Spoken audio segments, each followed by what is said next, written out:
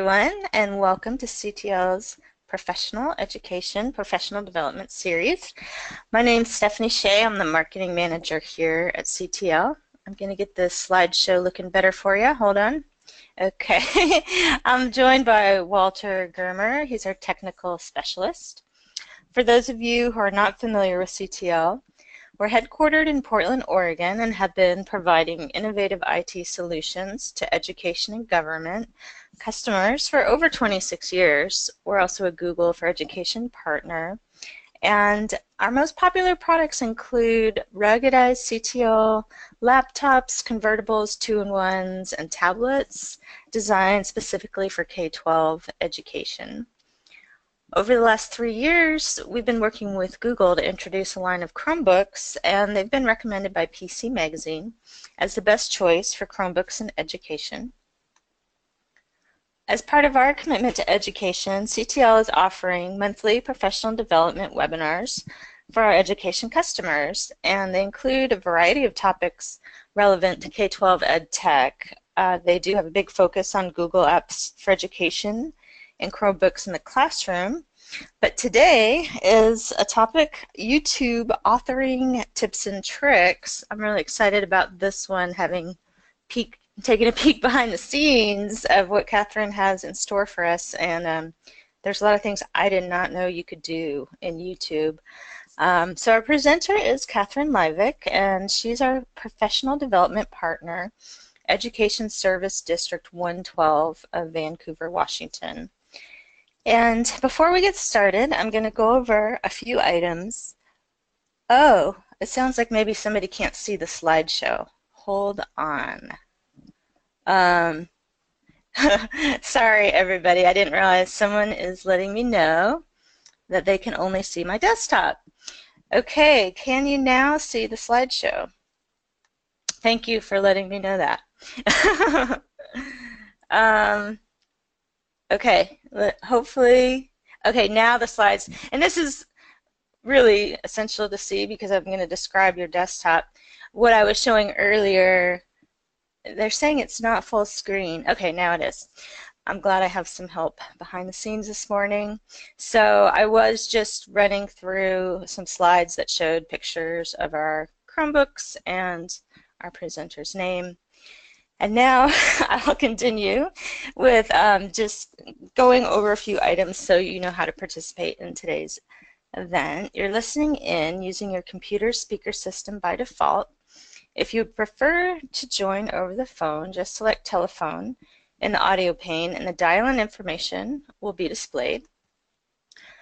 You will have the opportunity to submit text questions to today's presenter by typing your questions into the questions pane of the control panel.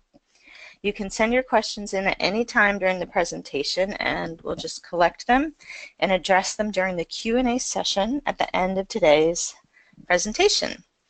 So before we get going, we have a couple polls to find out a little bit more about our attendees today. The first question is, do you use YouTube in your classroom? So we're going to find that out, and then we'll have a follow-up question for those of you who are using it. I'll give everybody a few moments to answer this poll.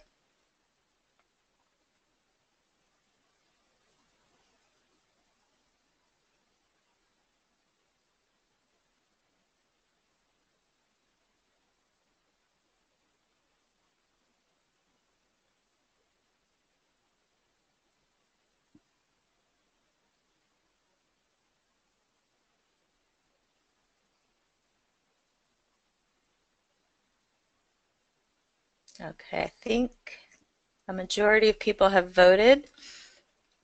Oh, there's still some votes coming in.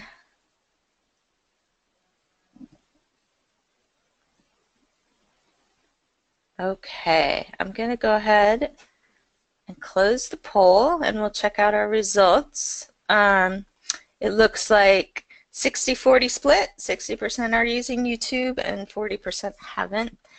So now, of those people using YouTube, are you using it to produce videos or show videos? I suppose we could have had an option that said both, but maybe just what you're using in general. Um, is it more for production or to show video? So this is great. We're getting lots of votes coming in.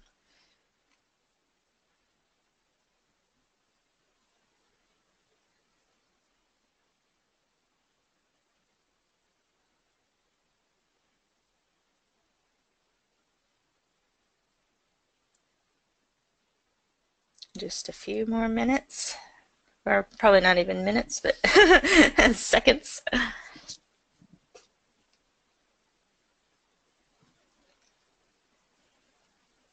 Okay, I think the voting has stopped. So for this one, we've got 75% are showing and 25% are producing.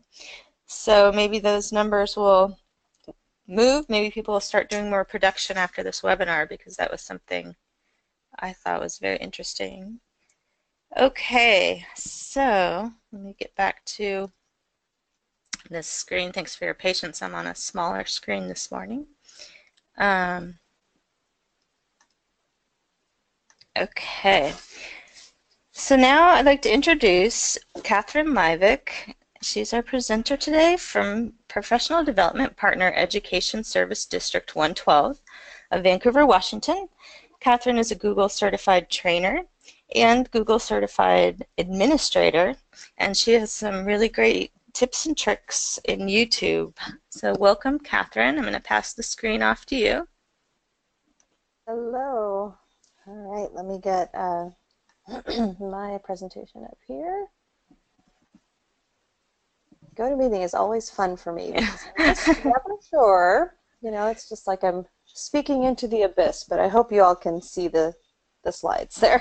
I'm seeing it great, yes. And okay, I have some helpers this morning messaging me if things aren't showing, which is wonderful.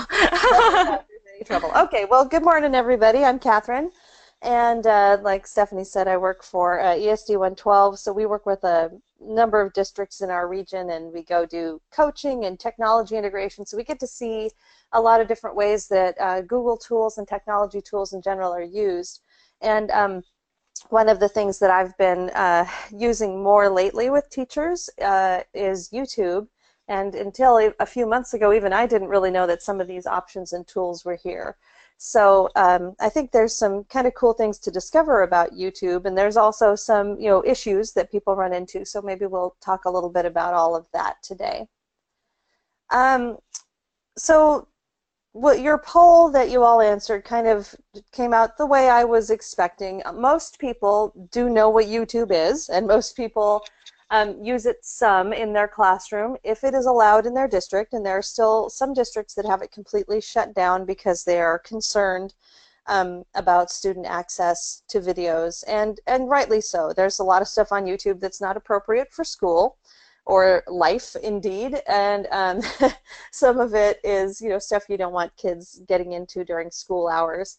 There are ways to control certain parts of students' access to YouTube from the administrator side of things. So if your district is having issues with that, then hopefully you have administrators, people who would run your Google tools at the district level, who can kind of figure that out and find some ways to force the restricted mode onto YouTube and stuff, just to know that there are options there. So if you are in a district where they're telling you, oh, we can't use this at all, there are probably more options than they might think. So it's just good for you to know that, so you can kind of advocate for this tool, because it's a great tool. But most people who are using it in their classrooms are just using it to find videos and show them to their class. Some have moved on to asking students to find videos as part of a response or as evidence or a resource for something they're doing in class. But a lot of people don't know that you can not only upload your own videos as a teacher, have your own teacher channel that is just for your school videos, but you can also do some video editing in YouTube, and that's the part that I really didn't know much about until a few months ago. You can definitely supplement your classroom instruction with videos. If you're into flipping your classroom or semi-flipping your classroom, you can do that using YouTube. Um, when I was in the classroom a few years back, I most recently taught 6th grade, and I didn't flip my classroom because I was in a place where students did not have access to the internet or to devices at home with the consistency that I would have liked. But and so that for me was a reason not to totally flip the classroom, but I think even if you're in that kind of a situation where a lot of your kids don't have access at home, you can still use video to, give an extra resource to your students, something for them to come to after class if they are doing homework and they're able to access your YouTube channel from the library or their friend's house or wherever they're at, or on their phone. So they can kind of see an explanation for something. If you explained a concept and you know some kids are going to need to go back and refer to that explanation again, you can record yourself doing that and put that up on your channel. So there's some pretty good reasons for you as a teacher to use it. With permission, you can share your students' work on YouTube, and that can be a really, really cool way to give them an authentic audience and make their tasks kind of more authentic and real world and engaging. And you can not only share what they've done by recording it yourself, but you can teach them how to use video as another response mode using the tools in YouTube. And I think student-centered instruction right now is moving towards a place where we really need to give kids choice in how they respond, how they show us what they know, and if the more we can open that up, depending on our population of students, the better off we generally are. So letting them make videos as a response mode is kind of a cool thing to do. So there's a lot more stuff that you can do with YouTube other than just watch a video. So if you're going to use YouTube as a teacher, you're going to want to set up your channel first. And the YouTube settings are a little bit forbidding, I think. There's just a lot there, so I would encourage you to go kind of poke around quite a bit and excuse me, just see what is there and what you can do. You do have some options. They will put ads beside your videos unless you tell them not to, as you can see from this little screenshot.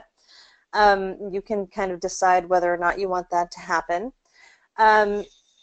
You can upload a profile picture and some channel art, which is the banner that goes across the top of your channel when someone is viewing just all of your stuff on YouTube, which is what your channel is.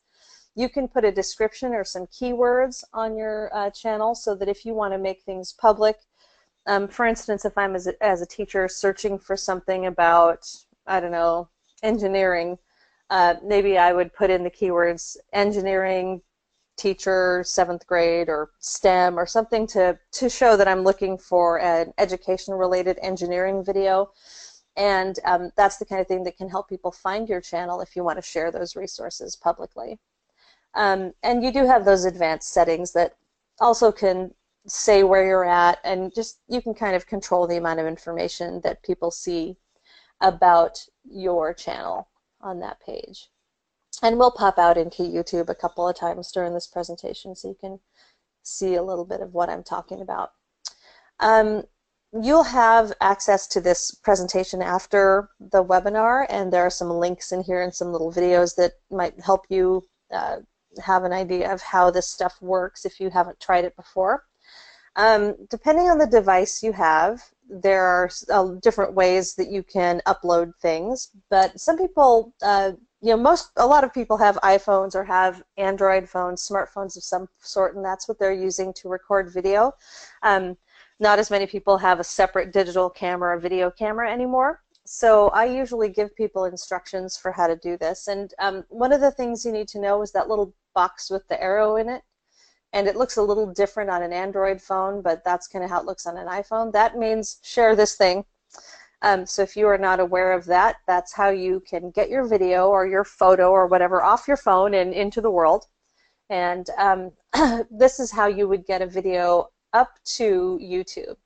So you just select your video, click that arrow or the sharrow, which is what some of us call it, and you have to look to see if YouTube is is available as something you can share to, and if it's not, you have to click the little more button and turn the YouTube switch on. But if you don't have the YouTube app installed, that is not going to show up. So this is a source of confusion for some folks that I've talked to who are trying to upload videos to YouTube this way. Install the YouTube app first. Make sure you have selected a video and not a photo. I've done that a few times where I go, why don't I get this option? Why isn't YouTube an option? Duh, what's wrong with this stupid thing? And it was me. I had a photo selected and not a video, and so it just wasn't going to work. So you got to kind of line things up there, and then you can add a title, description, tags, everything as on the fly as you upload it, and then you just tap publish and wait for the magic to happen. So it's really not a hard process, but if you haven't tried it before, you might want to try it with some little low stakes, like a test, and just see how the process goes for you. So it's not something you want to try for the first time when it's really, you desperately need for students to see it right away. Just give yourself a little practice time, and it's okay if you upload something that isn't really genius level. You can go in and get rid of it later. You don't have to share all of your silly test things with the world.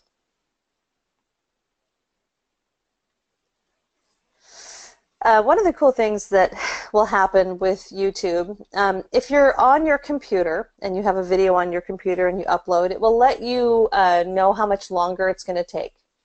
So if you upload with your phone, it'll upload for a while, and then it will process for a while. And that's when YouTube is doing some kind of behind-the-scenes stuff where they're looking at your video, they're trying to make sure, they're re-encoding it to make sure the quality is streamable on the internet. And they also do some copyright checks, and if you have like a large chunk of music that you did not originate, just like you took some recorded music and put it in there, it will ding you for that, and it will say, hey, this is copyrighted music. Yes, it has a little algorithm that looks for that, and it will mute that music out. So be aware that you do need to be uploading stuff that you have the right to use. And YouTube doesn't really care about fair use for education. There's not a lot. You kind of have to use your own original stuff as much as possible. But while it's processing, and this is a screenshot, obviously, of what it looks like on the computer, it'll tell you how much longer it'll take. And while you're waiting, you can add the title, description, and tags, and you can check your privacy settings. And this is something that a lot of people get concerned about, and we will come back to the privacy settings in a few minutes here. So when you're uploading your video, you're going to have some options to edit video. Now, I have done a lot of video in the course of my job, and so I have access to YouTube and Snagit and Camtasia and Adobe Premiere and all this other stuff, but not everybody has those kinds of software to edit video with. Some people have iMovie, but they're not sure how to use it, or they just, figure they have to upload things as they are, and they're like, well, I'm not an expert at video editing, so I'm not going to do that. There are some pretty basic but pretty powerful video editing tools in YouTube, and you can really increase the effectiveness of the videos that you're uploading by doing a little bit of editing, and there's quite a lot of stuff you can do.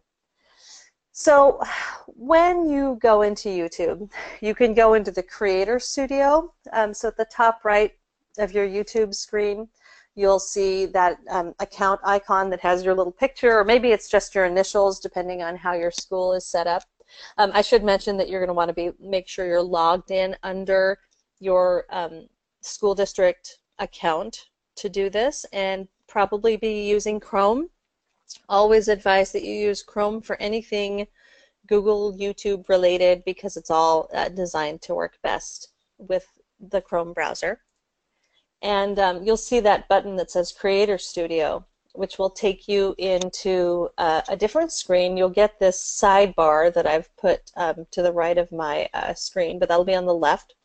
And you'll be able to choose the video editor once you've selected your video. And you can actually do what is called basic timeline editing right there in YouTube. You can drag videos from your uploads into the timeline. So if you did a few seconds of video of I don't know, a student project. And then there's a few minutes of you talking about that, and then there's a few minutes of the student talking about what they did or reflecting on it. You can take those 3 separate videos, upload them to YouTube, and then drag them into the timeline, order them in the way that you would like, and do some minor editing of length and timing, audio, and transitions, and make your video look pretty professional and really make it a lot easier for people to watch. I do a lot of training about using graphics and video and basically kind of artistic things in class, and people don't, they say, well, you know, and that's just the foofy stuff, right? That's the pretty, making it pretty. But the reason that we try to make things a little bit pretty is because it really does help understanding. So I do think it's worth taking the time to learn to do a few of these things, even if you're kind of inclined to not be fancy about it. It doesn't have to be fancy, but if we clean it up and make it easy to watch, it's going to definitely be a lot more useful.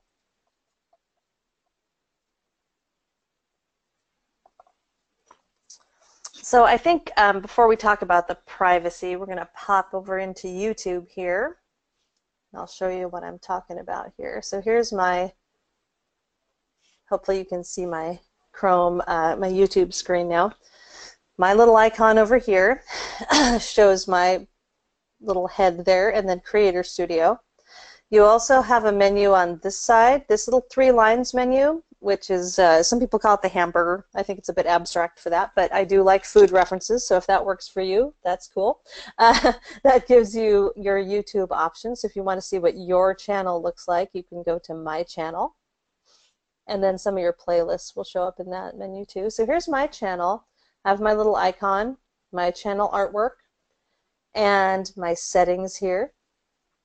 I have a little introduction that says who I am, because my channel is public. And then I have playlists that I've created of other people's videos. And then the uploads, the public uploads that I have uploaded are there. So this is what my channel looks like, excuse me, from my perspective. I can go straight into the video manager from here, which will show the videos that I've uploaded. And you'll see that that also takes me over to a place where I can see this left sidebar, which is the Creator Studio options. I can also get there by clicking on this button. Okay, so that takes me kind of to the same place. So here are all the videos I've uploaded. And some of these are just tests, some of them are official videos. There's a whole bunch of stuff in here, and they're all different levels of privacy. So this is kind of just my repository of stuff that I have uploaded to YouTube, whether I've edited it on YouTube or somewhere else or whatever. It's all here. If I've made, excuse me, if I've made playlists, those will show up here, and then I can edit the playlists. So one way to use YouTube as a teacher is to make a playlist for different subject areas or units of study for your students. When I was teaching world history, or ancient world history, I used to make a playlist for each of our major units of study. So there would be an ancient Egypt playlist, there would be a ancient Greece playlist, and I would refer my students to those if they needed a little supplemental instruction, or if I had kids who just wanted more information. And sometimes I would send them to my playlist for a certain unit and say, find something that supports this concept and tell me, you know, what you think about it. So there was a lot of ways to use that, and it just gave my students a little bit of just extra stuff to look at that I had curated that I knew was appropriate for them. And you know, the rule with video is that we always watch the whole thing before we put it in front of students, because sometimes everything may be perfectly appropriate except for that 2 seconds that gets you a parent phone call, and we do not like that kind of parent phone call, so always be really careful with that. But it's really nice to kind of have a library of playlists just to share with your kids. And whenever you're viewing a video, there's an Add To button underneath it, and you can create a playlist right from the menu that opens up when you click that. So I have one for robotics, and I have just started that because I'm trying to find videos to share with teachers who are asking me what kind of robots to use in their classroom, because that's kind of a project I'm in right now. I'm learning some things about ASL because I'm working at a school for the deaf quite a bit this year, and I've needed to up my skills there. And I have a bunch of other playlists there that I can edit from here. If you are into doing live streaming, this is kind of an advanced topic, but you can, and it wants to ask me a question about it too. You can do that from here. So if we wanted to live stream this webinar, we could start that here. Boy, that'd be interesting to see what that did to go to webinar. I would never do that to you guys, but you can live stream. This is an option that I believe you can turn off for students, which is probably a really good idea because kids love to do that kind of thing, and that's not the best idea. But you could live stream an event in your classroom, and there are some pretty exciting things you could do with that as a teacher if you wanted to. The community tab here just says this is what's happened on your channel. So if you allow comments under your videos, I don't know how many of you have read the comments under public YouTube videos, but they tend to be a bit of a cesspool in general, in my opinion. People's worst tendencies seem to come out in this reasonably anonymized forum. So as a teacher, I often encourage turning off comments. And because there are other ways that your students can respond to a video. You can share it via Google Classroom, and they can make their comments in that thread on Classroom. They can send you an email. They can do it in a document. They don't need to make public comments on YouTube in a way that might get away from you. So I always recommend that you can turn that off, and that is something you can do on a video by video basis. But if I had comments here, I could edit them, and it will try to see if some of them are spam, so it kind of can detect if someone posts something that says, hey, I made $1 million working from home watching YouTube videos, you know, if only, but no. That would show up here, and you would be able to go through and kind of curate those comments and delete the ones that were not appropriate. My channel, I have some options here. Copyright strikes are when they say, oh, you uploaded something that you don't own and we're going to yell at you about it. And if you do that too many times, it will kind of move along the spectrum to sad face. And the consequence is that at some point they get rid of your YouTube channel. so don't do that. Community guidelines is if you are a person who goes into the comments and posts those unpleasant things and you get barked at for YouTube because people, or by YouTube because people are reporting you, you'll get sad face here. So this will kind of just give you a summary of what your status is about. Are you allowed to live stream? Can you upload longer videos? Some of these depend on how many videos you've uploaded, whether you've connected your identity to a Google Plus profile. They basically want to know if you're a real person, if what you're doing is legit and you're not posting, you know, weird stuff that like if you're saying that stuff is appropriate for all ages and then you post things that are not appropriate, that'll be a strike against you. Some of these functions of YouTube are enabled after you've proven yourself to be a reasonable member of the community. So that's where you would find that stuff. And there's a lot of stuff you can do down here. This advanced panel, again, I kind of had a screenshot of that. This is where you can decide whether you want ads to be displayed. And you can put in your website if you want to. You can allow your channel to be recommended by similar channels. If people are looking at them, it'll say, hey, go take a look at Ms. Livick's channel. And you can have a subscriber count showing up there. So if you're going to really get into uploading, this might be stuff you need to know. Analytics tells you how many people are viewing your videos and where they're coming from. And down here is my Creator Studio stuff. So if I want to create a video, I can click Create, and it pops me into the audio library by default. But what I want to do is come down here to the video editor and click on that. Excuse me. So here is a video, and it's trying to make a bunch of noise. Sorry about that. But this is a video that I was just playing with the editor features. And so this is basically 3 separate videos that I uploaded. And one of these I actually created on another site, edited together, and then just dragged into here. So this will let me take any of these videos that I have uploaded and drag them into this timeline. So these are 3 separate videos that I've used as clips in my larger video. And down below here is where I have some music, some sound effects that I have added over it. So if my video doesn't have any sound, I can add a voiceover. I can add music from their library. There's a lot of royalty-free stuff audio-wise that you can add in, which is kind of neat. And I'm going to spare you all the noises that will happen if I preview these, but I'm going to show you where they are. It's not really something that we can do very effectively in a webinar, but if you go in and poke around and poke these buttons, you're going to see what I mean. So when I do search videos here, I'm searching my videos. Right here, I'm in this video tab. If I go over here, this is my Creative Commons video tab. So these are royalty-free videos. If you're not aware of what Creative Commons is, it's a licensing schema where people can more freely share their content but still retain their ownership of it. And so I can say, hey, this is free to share for educational purposes, and you can even modify it, but you have to give me credit. So there's a bunch of different Creative Commons licenses. They have a repository of these videos. So if I want this traffic on the bridge video, it'll let me preview. That's 40 seconds of traffic on a bridge. Oh, that's great. I can just drag it down here. And now I can make it part of my video.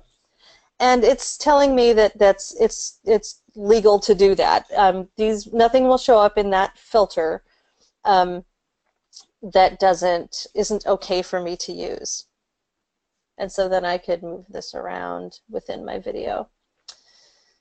And pause that again. It always wants to preview for me.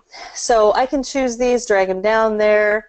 I can click and I can shorten it up. Maybe I only want 10 seconds of traffic on the bridge. Maybe I want my traffic on the bridge to be over here. It's fairly intuitive. You can drag and drop a lot of stuff. I have some options once I've selected an individual clip as opposed to the whole video. I can fix the brightness and contrast. If the video is shaky, like the camera was waving around, I can stabilize it. I can put it in slow-mo. I can do a bunch of stuff there that's kind of cool. Oops, sorry about that. I'm going to close this with this little X, and that takes me back to my grader project. So that for me was the hardest thing because it's a little different than some of my other video editing to get used to. When I'm down here in a clip, it changes this here, and I have to close that to get back to my bigger video timeline here. So that's my Creative Commons tab, and I can search here. I wonder if there are puppies in here, you know. Oh, yay, see, puppies. I can go grab some puppies to put in here. Again, preview things before you put them in your video, but most of these are going to be pretty appropriate. So I can search there. If I have photos to upload, they don't have a library of it like they do for video, but I can add any photos by uploading them into my project. So if I want a still of something, I can put that in. If you want to make a slideshow, this is a way you can do it with YouTube by adding photos to your project and then putting some music or something or a voiceover underneath. Here's my music tab, and these are all free to use. And they'll tell you, I believe that there are some that you can actually pay for, but most of these have this little caveat. It says, if you use this song, the song owner might show ads on your video. So you've got to kind of be okay with that. They're pretty good about having them be mostly appropriate ads, but you're going to want to keep an eye on that if you are using these as a teacher. This is all different kinds of music, and it's just stuff that people have made available. Some of them might sound really good as background music for your stuff, and some of them not so much. This little triangles pointing at each other is a pretty common icon for transitions. So if I want my octopus dance video here to transition nicely into whatever else is going on in the second clip, I can, let's do the star wipe. It's not very classy, but it's a good example here. I can choose what kind of a transition I want to have between the two. I just drag it in between the two clips, and this will show you what a star wipe will look like. And that was a 2-second one. So again, not probably the most professional one to choose, but it does work. I can do this cross blur one. I just drag it in between two clips, and then I can preview the transition by dragging my little video head over next to it and watching it go through the transition between clips. And it's going to change here in just a sec. Come on, here we go. So that's what a cross blur looks like. Actually, that works really well for this video because it's blurry at the beginning. And I can change the length of the transition, make it a little slower, a little faster, depending on how long I want it. So I have a lot of different transitions to choose from. You might be familiar with some of those from PowerPoint. Simple is always best for usability and educational purposes. So sometimes you want the star wipe just because it's fun, but simple is good. If I go over here, this is how I can make a title. And titles are how you get your text. Let's see, I'll put one here. And so I can put this in between two clips or on top of a clip. And if I put it on top of a clip, it's going to be like appearing on top of the video. Okay, that's a very exciting title. But I can turn it off, turn it back on. All right, I can choose my font here. They have a few different fonts, and I can change the size. Whoop, that's a wee bit big. So you can, but it's all kind of non-destructive. I can always go back if I don't want this title on there at all. I can always just click Enable Text and turn that checkbox off, and then it's gone. Change my color. So if I need some text over the top of it, I can do that. If I turn that one off and go back here, I could choose a different one. I could choose this banner one. And then I can have one at the bottom. That's Waffles. He's my sister-in-law's dog. He's really cute. He doesn't really talk. That was actually a video that came out of the app Chatterpix and then was put into WeVideo and now is in YouTube. I tend to reuse my clips a lot because I do some weird things. So, but I experiment a lot, and that's a good way to learn. So I would encourage you to do that. So there's your titles options, and then this will tell you how you can, if you get pretty good at this, you can actually use the keyboard to go between different functions, and that just gives you a little bit of help for how to do that. And if I click this Create Video, it's going to take all the edits that I made and process it. And so that's why it's telling me, oh, you can't see this video right now. If I want to go back to my video manager, that's going to show me my list of videos again. This is the video I just worked on. I didn't give it a real name. It's like preparing upload. Right now it's set to private because that is a total mess and I don't need anyone to see it just yet. So while that's processing, I can go back here and we'll talk a little bit about those privacy settings. So you have a few different options. When you choose private, your video is only visible to you unless you share with specific people. So this is more like anything you would share with Google Docs or Sheets or something. You can say, okay, I don't want anyone to see this, or I want to put in a specific person's email address, okay? And that's how you share, by clicking the edit pencil, then click share and put your email addresses in. Or you can also click a checkbox and say, anyone in my district can view this video, but no one outside can. And what that means is that if someone is logged into an email address for your district, so anything that ends, you know, at myschooldistrict.org or whatever the name of it is, they'll be able to see it, and anyone who is not logged in to your district won't be able to. Private videos don't, I think, yeah, they by default turn the comments off, which is fine. So you can share those just within your district if you like. You can also do an unlisted video, which is where your video won't show up in YouTube search results and it won't feature it on the front page or anything, but anyone who has the link can view it. And that's how I do a lot of mine for classroom videos, just because I don't need them to be super private, but I also don't necessarily want them appearing without context in other people's search results.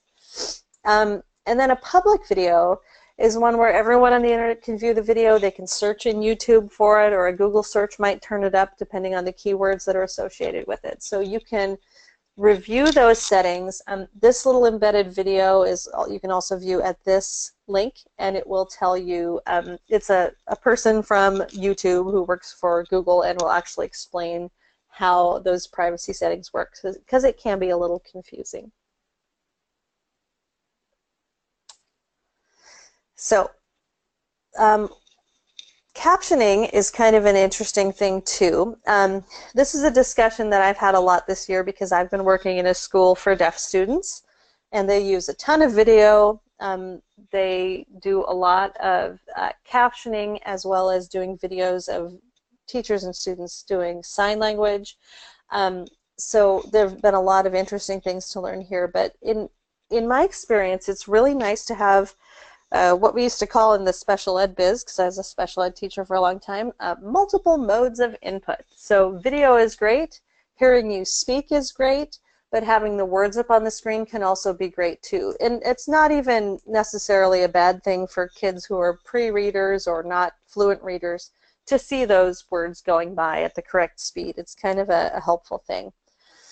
So you can go to that 3 lines menu and get into your channel, into the video manager, or however you want to get in there. And you click the little triangle, they call this a disclosure triangle, next to the edit button on the video you want. So here's my video of my Christmas mantle, which is covered in Star Trek ornaments, because I'm a nerd like that. And I did a little video of it. And so I could caption it by selecting the subtitles and CC menu item. And then I just tell it it's English, and then I have some options for how to go ahead and get those captions in there. And there's a bunch of different ways to do this. There are special file types that you can upload that are captioning files that you can create with different programs. That can be kind of a technical way to do it, but there is a help page on Google that's linked here. When you see the help, or when you see this presentation, you'll be able to click on that if you want to know about it. You can do transcribed and auto-sync, which is the fastest way to caption a video when you have speech on it. So if you are talking, like this recording of this webinar, they could transcribe and auto-sync if they uploaded it to YouTube.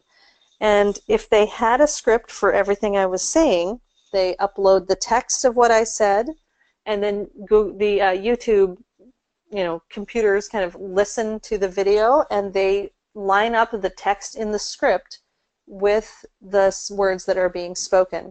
It's pretty slick, and it works really well if you already have a script for what you wrote. And so just a kind of an incidental note, as far as doing educational videos, I do recommend that you have a script when you can, because you're going to think you know what you want to say, and then you're going to go, right in the middle of it. And I do a lot of these, and I'm supposedly experienced at it, and I still do that. So for me, it's a lot better to have a script. Even if I deviate from it a little bit, it keeps me on track with remembering what I wanted to say if I'm doing a voiceover, especially if I'm showing someone how to do something with a computer program or something. So that makes your captioning really easy.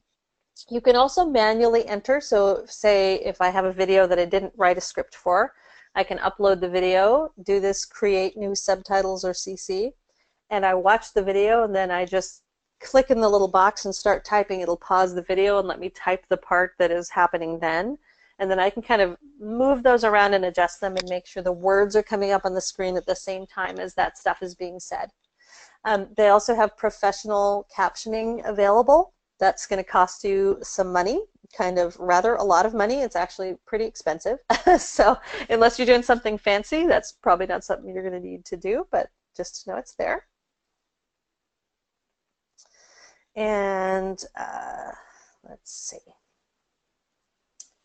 When you're ready to share, we already kind of talked about your privacy settings, but when we're talking about sharing directly to your kids, there are a bunch of different ways you can do it.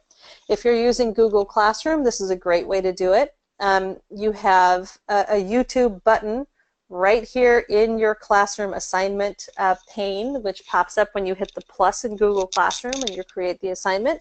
You can give a title to your assignment, some directions. You can attach not only the video to the assignment, but also, say, a Google document with questions for the video on it. Or you can ask students to attach a Google Doc that has notes or a reflection or something on it when they turn it in. So it's a pretty smooth way to get that into your digital workflow if you have a video you want them to watch, whether it's yours or not, because you just give them the YouTube location of that video. You can embed into a Google presentation like this one, a video. You can only embed YouTube videos at this time, but I'm hoping that they'll expand that. But it is pretty handy to have your videos on YouTube if you're using Google presentations a lot, because then you can stick them into a slideshow just like this one, and it works pretty well. You can also add a video to a Google form, and you can embed them in a website using the embed code that you can get underneath your video. So if you're using some kind of a website creation tool like Wix or Weebly that a lot of teachers use, you can embed these videos that way. If you're using Google Sites, you just say, hey, I want to put one of my YouTube videos in, and there's a button for that because they make it all kind of fit together pretty well. So there are some resources here for you if you want to take a look at these when the presentation or the links are shared with you. There's a pretty good justification for why you should use video in your lessons. It has some pretty cool arguments about why this is a good thing to do. A couple of YouTube channels that can be helpful, and TED-Ed, which is just a really awesome thing. If you've ever used PlayPosit or anything like, I think Edpuzzle is another one of the websites that you can use where you can actually make a video interactive and have a student watch it, and at certain times it will pause and a question will pop up for them to reflect on and to kind of deepen their learning and make it more than a I'm just going to sit here and stare at the video thing. TED-Ed, which is related to the, the TED Talks that you've heard about, probably seen videos of those on YouTube. They partnered up with YouTube to make it so that you can create interactive lessons from any video that's on YouTube, including your own, and it works directly with the YouTube tool. So it's really, really awesome, and there's some pre-made lessons on there that are interactive that you could check out. So that's TED-Ed. And I think I have finally babbled enough, and let's see if you guys have any questions. Hi, Catherine. This is Walter. Oh, okay. What's fascinating is every time a question came by, you answered it. So, well, I'm just good that way. But we do have a few. One you talked about, but is there any way to know who watched my video pertaining to a classroom?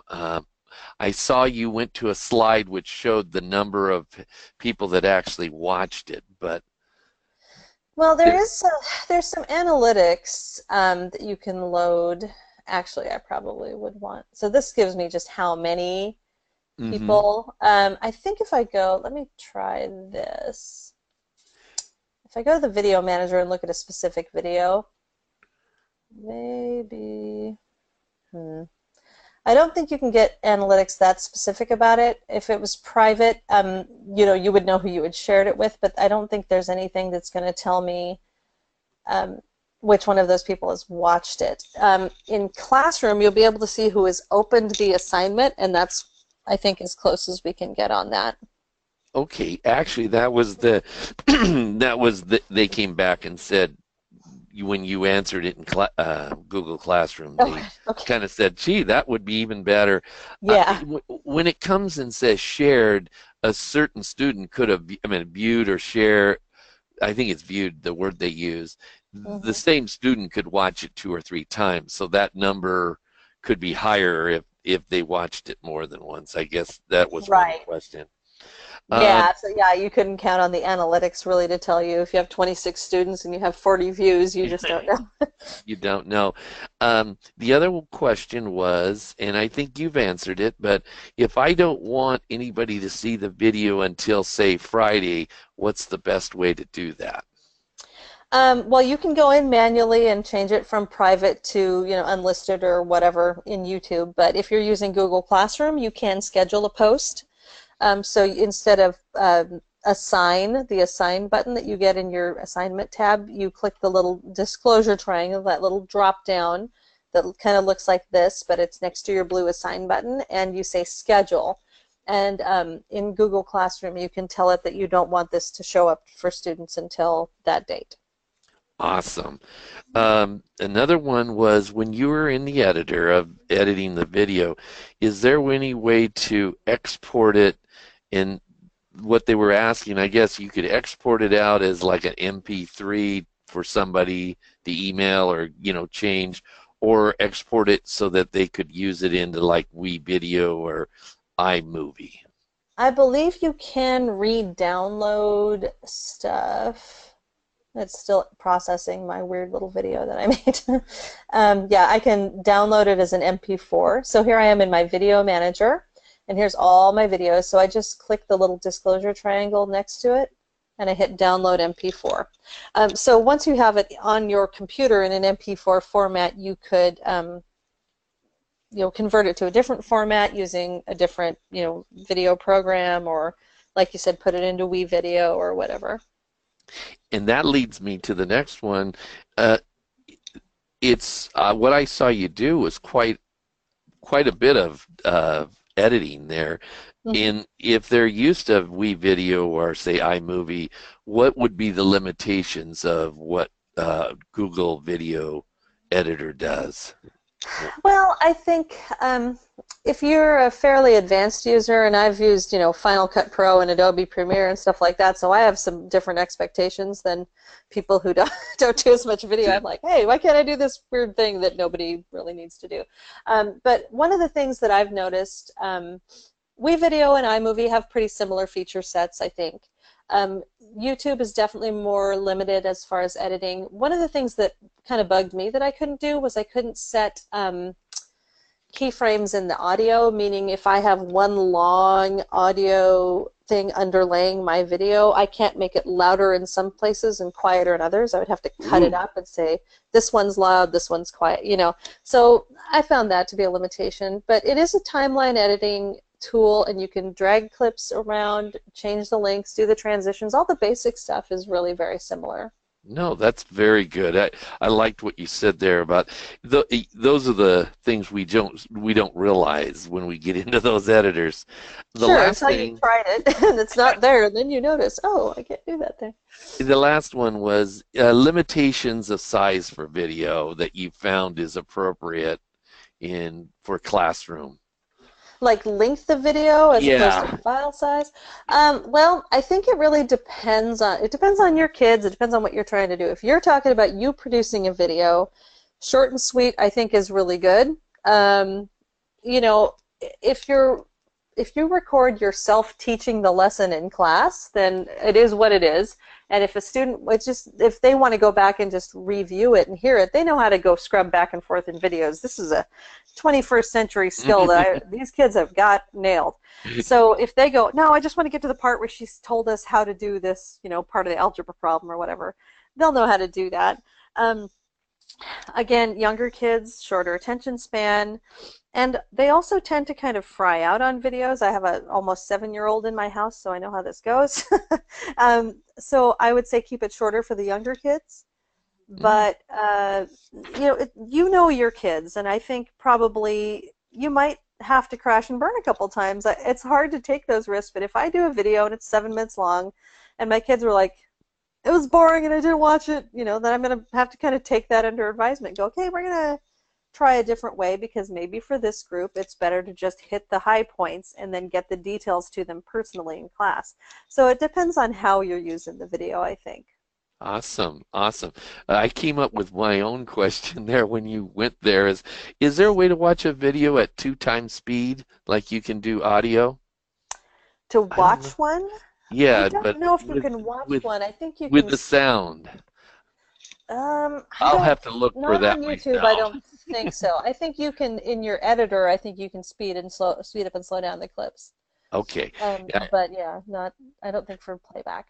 play back the teacher faster. So, okay, I I am done with questions. Stephanie, I'll turn it over to you, Stephanie.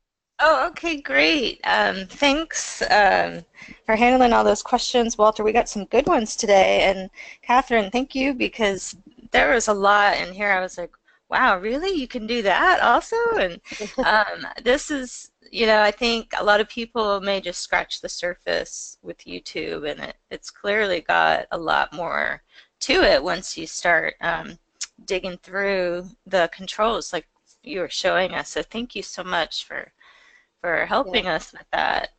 Yeah, it's good to know that stuff is there because I think a lot of districts don't necessarily make sure that teachers have access to other video editing software. That can be an expensive thing. So to know that it's included in your Google tools is kind of a real handy thing to have around. And then you just have to get past the 21st century skill of seeing yourself on video and not dying, which I Mm, still feel like doing on a regular basis. So it's all right. You can do it.